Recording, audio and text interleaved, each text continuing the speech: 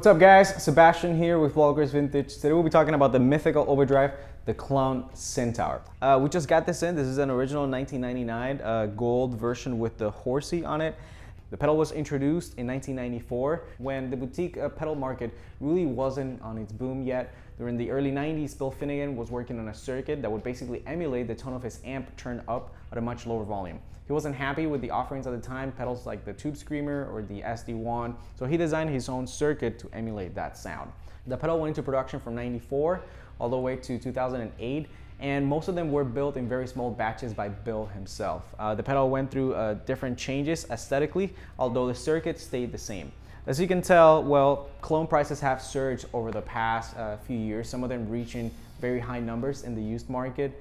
And original units really weren't that common back then. I mean, these pedals were built by hand, so there weren't a lot available in the market. So once they stopped production, the prices of the used ones really started going up. And it's a pretty versatile overdrive. Although the interface is just very simple, gain, treble, and output, you can actually do so much with it. So the Klon differs from other overdrive pedals in the way it is designed. The way the circuit works, basically when you go into the input, your signal gets doubled from 9 volts into 12 volts, which increases the headroom quite a bit.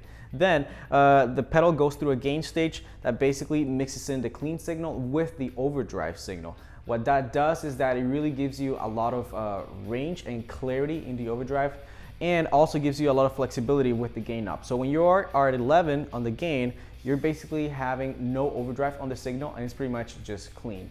So at that point, you can adjust the output of the pedal and simply use it as a clean boost. However, the more you start introducing gain, not only are you getting more gain in your signal, but the EQ of the pedal becomes more prominent. I would describe the tone of the Klon not as transparent as people call it. In fact, it's not transparent at all. The pedal has a very clear mid-hump, which with a guitar, it happens to be a section of the EQ that just really fattens up your sound, especially if you use single coils. The pedal also cuts a bit of bass and a bit of treble. And although you can run a pretty flat EQ if you play around with the gain control, generally you still hear some of that EQ, which again is very musical, very desirable if you really want to stand out in a band mix. So the guitar that we'll be using for the demo is this Telecaster Custom American Vintage 2. This is based around a 1977 model, and it's a killer guitar. It's super light, the neck is super comfortable, and it sounds amazing. So the amp that we'll be using is a stock Blackface Deluxe Reverb reissue.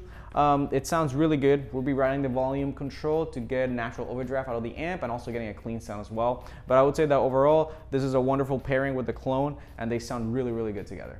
So let's talk about 3 different things that you can do with a Klon pedal. So the first step will be to use your Klon as a plain overdrive. What do I mean by that? If you start controlling your output so that it matches the unity level, basically the volume of the pedal when it's off, you can then start using your overdrive almost as like a 2-channel situation here. You can have your clean sound and then you can have your overdrive, or you can simply just start adding a little bit more overdrive to your already dirty signal.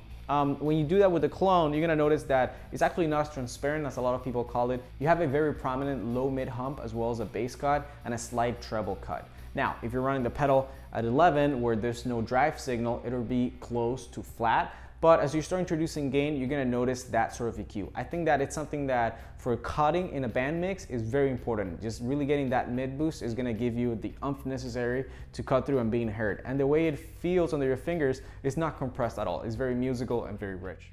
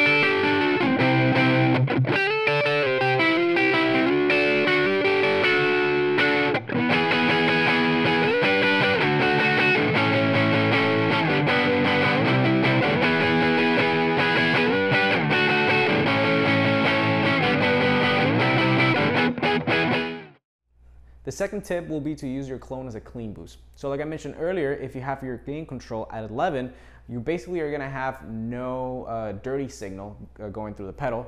So if you start cranking the output at that point, this pedal is so loud and has so much headroom that you can really just give you a really nice clean boost. You can use this to push your amp or just to get more volume during a solo. It's very versatile.